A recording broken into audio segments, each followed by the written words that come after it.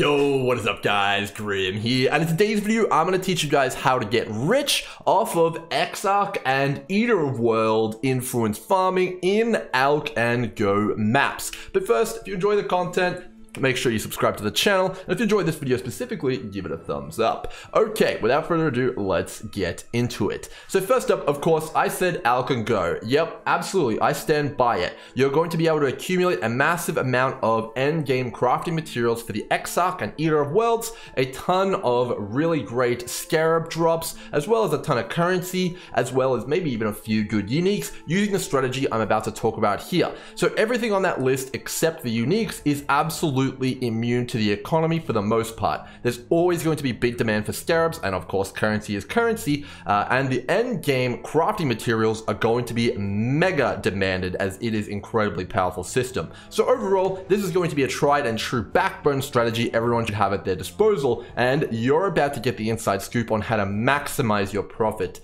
using that strat. Okay, let's get into the ground level. First up, you're going to need access to either the Exarch or Eater of Worlds, and you're going to need unrestricted access. So in order to take this strategy on board and use it, you're first going to have to slay either the Exarch or the Eater of Worlds on their quest level. After doing so, you're going to gain access to unrestricted abilities of using their influence. So previously you had to kind of go with the flow and make sure you're doing the right tier map to kind of move through the quest line. After you defeat them once, any T14 plus map can be influenced with their influence unrestricted. So what does that mean? Well, it means you're able to put in all of the extra monsters of the influences unlimited on any amount of maps for free. Anyone familiar with Elder Scarabs in the past knows how powerful this is, and baseline, everyone is receiving way more pack size, way more juice, and it's completely free.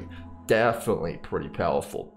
Okay, so that's the first thing you guys need to know. Everything is baseline and you can use it on every map, and you absolutely should be if your character can handle it, and that'll be a topic for later on in the video. Okay, so first question is going to be, of course, you have two options, the blue or the red. Which one should you farm? Well, first of all, there are a few things to consider. Number one is, which one is easier for your character? If you're not able to do the content, nothing in this video matters. So pick the one which your character can actually do.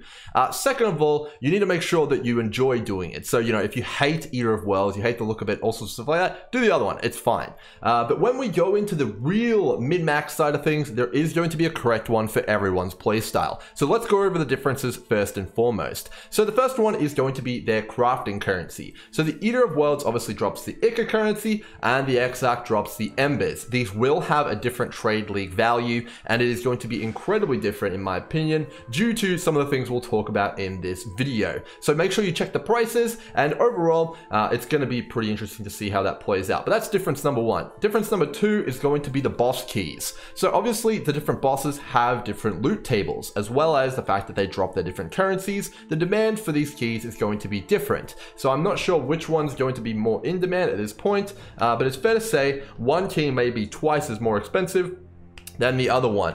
And when you're completing Exarch and Eater of Worlds maps, that is definitely something to consider, as it's going to be a consistent amount of currency that you're bringing in. Every 14 maps, you're going to get a key. So the first 14 will be to the Black Star or the Infinite Hunger, and the next 14 will be to the Exarch or Eater of Worlds. So right now, Eater of Worlds keys are about 40 chaos. So, that's about, a little over a chaos per map that you're getting for free, which you definitely need to factor in. I believe the Infinite Hunger is 7C for a key right now. So those are definitely things to note, and things that you're going to want to look at when selecting your chosen influence type.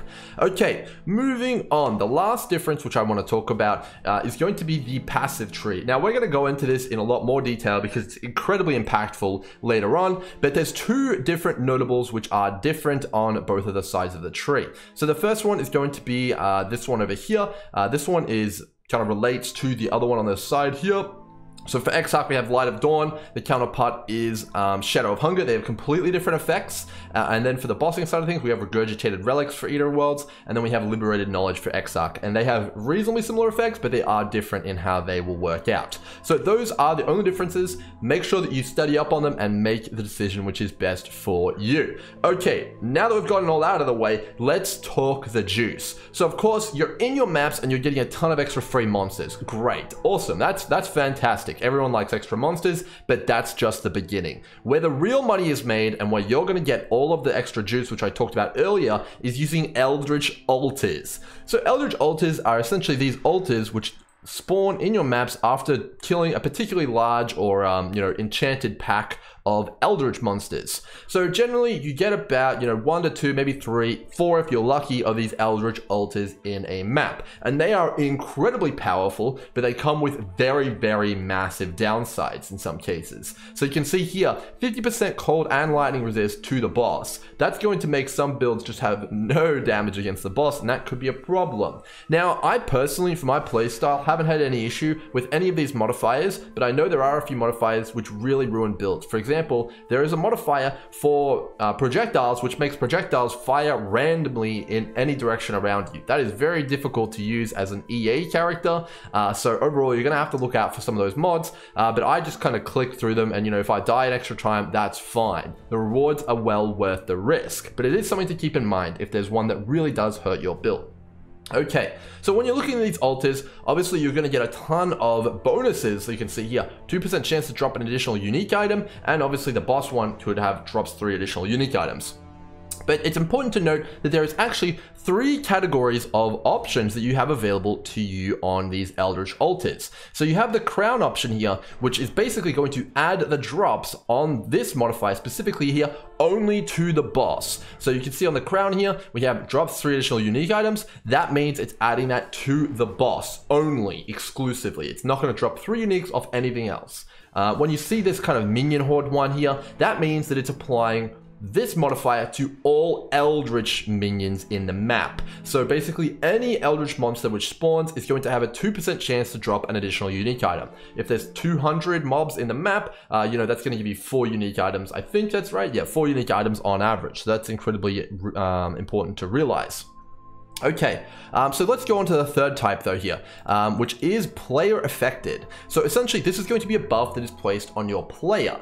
So when you see something like unique items dropped by slain enemies have 14% chance to be duplicated, well, that actually means it's going to duplicate everything in the map. That's not limited to anything like to do with Eldritch or the boss or anything. So, if you kind of like kill a monster, like a beyond monster, and it drops a unique, it could be duplicated, which does open up quite a lot of interesting scenarios for players and strategies. And it's worth noting that this specific modifier, the players gain, does in fact work with the new Arch Nemesis League. So for example, in this scenario, if you wanted to do some sort of Shikari touched strategy, you would be looking for a map in which you received 1 or 2 of these player gains, unique enemies, unique items are duplicated before you did your big Shikari combo. Keep in mind though, that all of these modifiers also apply to everything in the map. So if you're doing a ton of player gains and then it says 30% chance for enemies to drop shotgun and stuff like that, that's all monsters in the map. And this is particularly important to note when you're doing some very hard elite mechanics like Expedition or Metamorph. It can get very difficult very quickly, and you need to make sure you're aware of the difficulty spikes when you select this specific modifier type.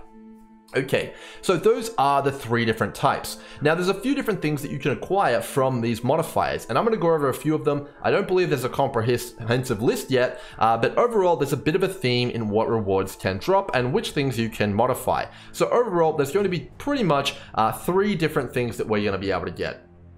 So 4 in total. So there's unique items which you can modify, so you can get % chance to drop uniques on minions. You can get % chance, you can get 100% chance to drop them off the boss. So you can see here, you can get 3 unique items, and then you can also get the chance to duplicate those unique items as well with the player-based ones. The next one you can do is scarabs.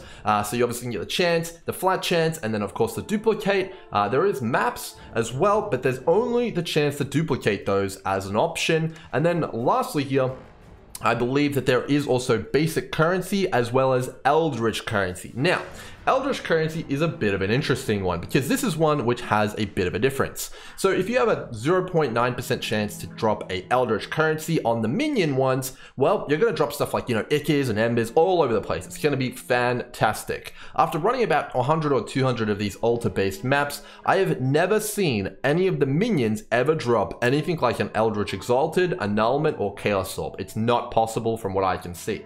However, that is completely different on the boss counterparts. Bosses altars, when you get the modifier drops X Eldritch currency items, almost always drop an Eldritch Exalt, Chaos, or even multiple of them, and very rarely drop any of the Eldritch Ichors or Embers. It's most likely to give you the actual reroll currencies, which right now are worth about, anywhere between, 3 up to 10C. But after we kind of get through a lot of the videos on this channel, I imagine these are going to be incredibly expensive, as they are the backbone of the new crafting system, and they're incredibly powerful, and they are very undervalued right now.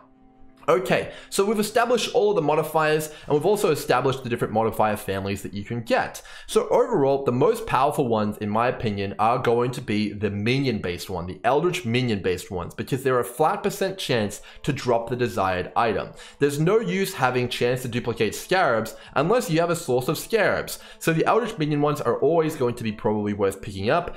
Even the % chance to get unique ones are essentially going to give you 4 or 5 uniques per map, which you wouldn't get otherwise. Those could be very, very good. Could be a headhunter. Pretty impressive. But as you kind of get more and more altars, the value of the player-based ones to duplicate goes up. And of course, if you're pursuing a specific strategy which could take advantage of it, for example, doing the Treant combo with all those scarabs, you actually could capitalize on these modifiers as the best ones.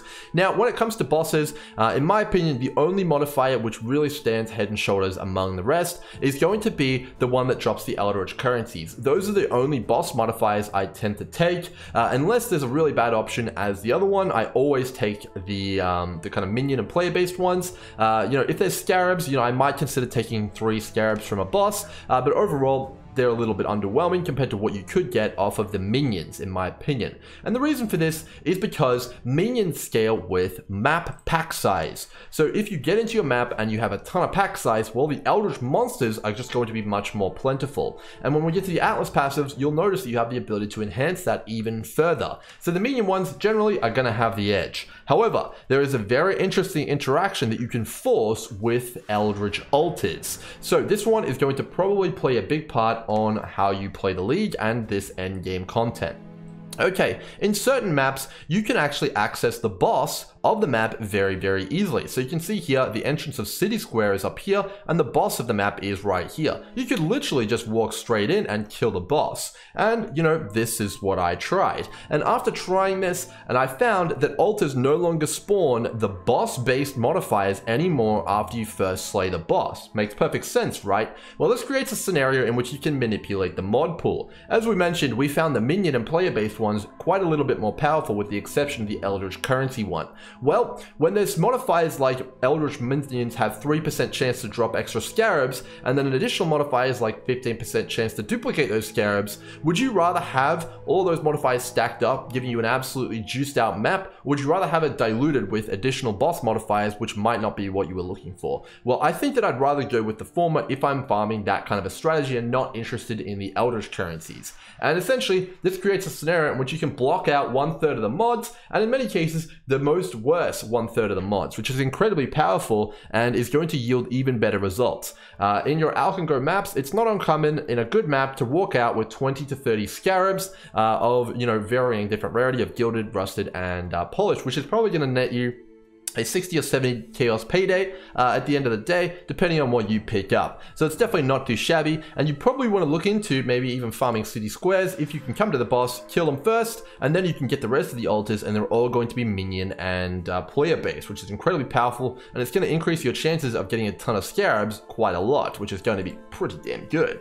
Okay, so that's altars and all of the different modifiers they have, and a way to manipulate them, as well as which one are my personal favorites. Definitely make sure you're doing the altars, but definitely watch out for the difficulty. There's one awesome kicker and a bit of extra juice that they threw in with altars though, and that is going to be the fact that when you actually pop them, they spawn about as much as a strong box of monsters in the map, which actually means it creates an interesting strategic option for us. Now, if you're purely clear speed focused and you just want to get through as many maps as possible, which is probably the most profitable, you could just, click every altar and not worry about it. But it does introduce a sort of gameplay in which if you get a particularly bad altar or an altar that's not too impressive, you could potentially store those monsters in there for when you get better modifiers and then come back to it later on pop it, and then get a few extra ones out of your super juiced map. And this is particularly powerful if, for example, the first altar is like uniques and gems. That's another one, actually. I forgot to talk about gems. That is also in the pool. Uniques and gems. Well, you could save that one, not pop it, and then get 6% chance to get scarabs to drop from Eldritch monsters, for example, and then come back and get an extra 4 or 5 scarabs from that one altar.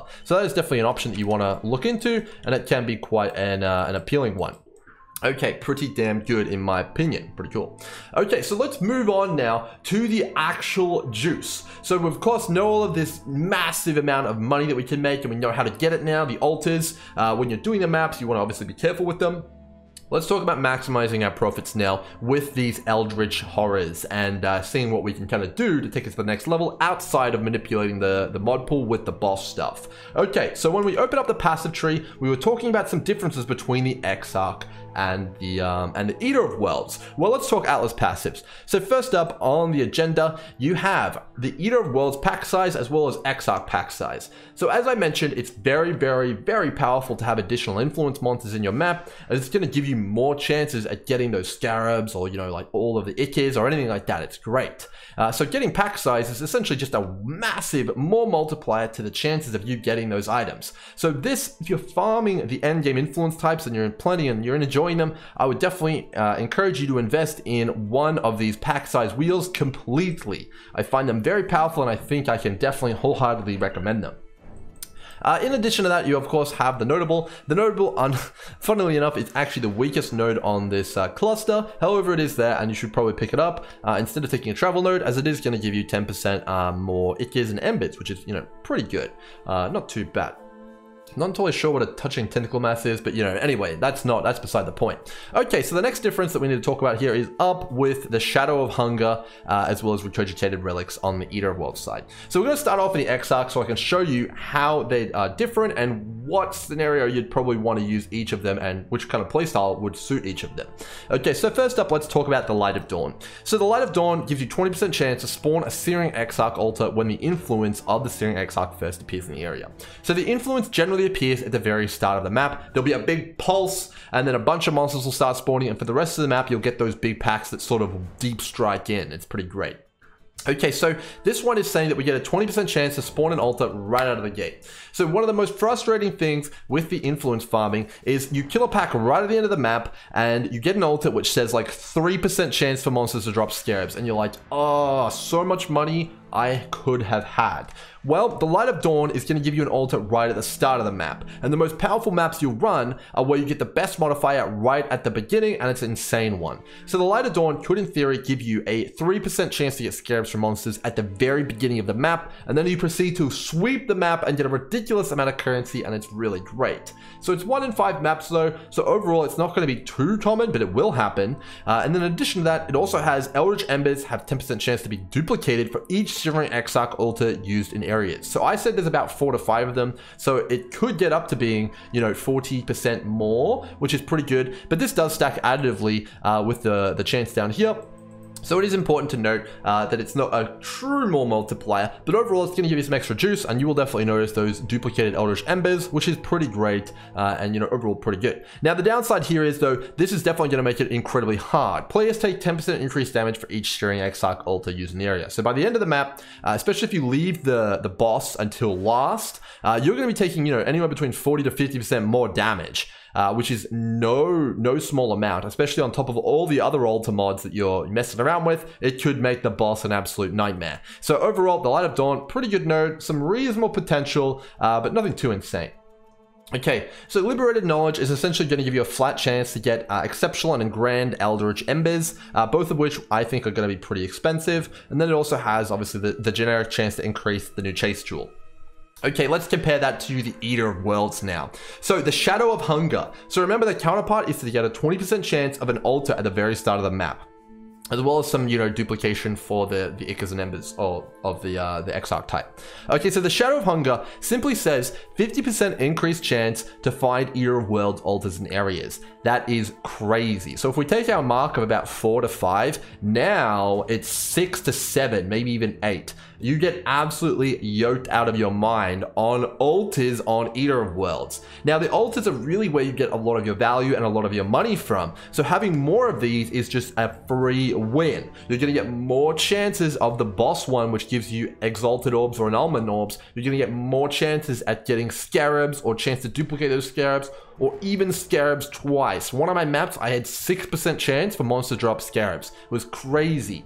So when you compare the two, it's pretty apparent, in my opinion at least, that Eater of Worlds is the superior choice if you're looking to farm altar-based mods. Yeah, you could have a really great scenario in which you get that 1 in 5 map chance to be an insane modifier on the Exarch, but just having 50% of the altars be increased, you have 50% more altars. It's too hard to compete with. Therefore, if you're trying to do this Alch and Go strategy and you're trying to farm Scarabs, you're trying to farm the Exalts, the Ickes, or anything like that, Eater of Worlds is definitely the play. There is no doubt about it. If you're trying to farm those currencies, this is the guy to farm. However, this is going to have a massive impact on the economy overall. Because if everyone farming Scarabs in Alch and Go maps is doing Eater of Worlds, and they're trying to farm the Eldritch Exalts and the Annuls of the bosses, just getting more altars, for example. If they're all doing Eater of Worlds, well, the Eater of Worlds, Ickes, and, you know, overall are going to be far, far cheaper because everyone's going to have them. There's going to be an overabundance of them in the economy.